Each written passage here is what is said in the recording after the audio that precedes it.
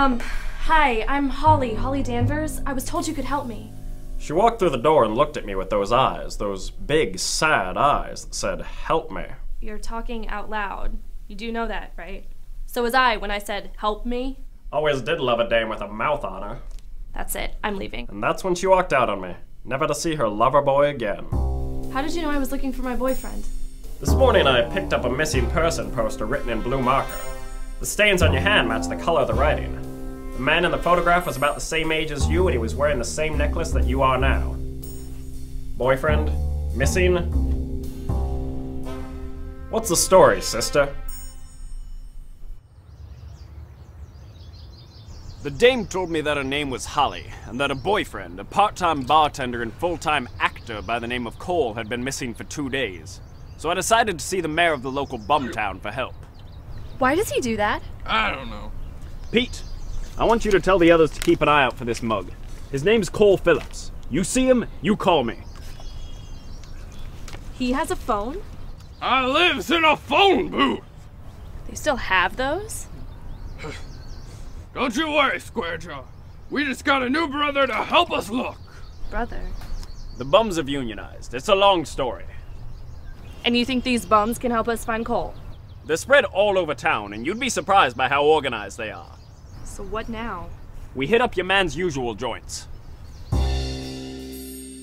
dame and I scoped out Cole's workhouse. Seems our man's slave driver didn't like Cole. Said he was a lousy barman. Didn't make any tips. Said that if Cole ever showed up again, he shouldn't bother coming back to work.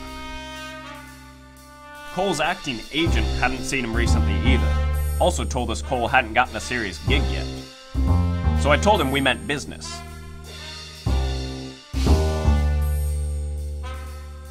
With no leads and no word from the bum network, I was starting to think this was just another case of runaway boyfriend. Until the dame piped up. My name is Holly, and Cole wouldn't just abandon me. Seeing as how he had no real job and no ties to this place other than you, I don't see Shut why- up. No, Cole wouldn't just run off like this. He was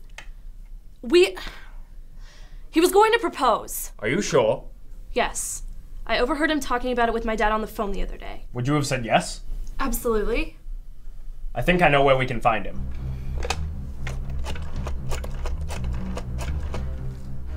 Pete, when did you say that new guy joined the illustrious ranks of the Hobo Brotherhood? Perfect! Where is he?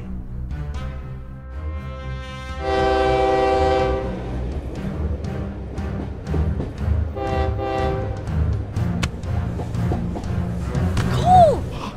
Holly, you weren't supposed to see me like this. Why are you dressed up like a homeless man? I'll field that one. Loverboy here was gonna pop the question. But with no work coming in, he couldn't score enough dough to get a decent ring. That's when you realized you could make more as a good bum than you could as a bum actor. I was sitting outside of my work a couple of days ago, and a guy dropped a 5 in my coffee.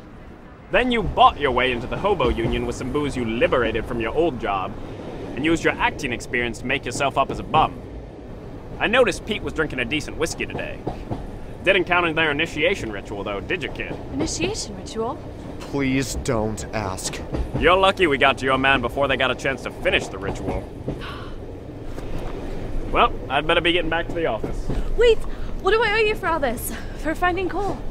Don't do this for the money, sister. Do it for the love.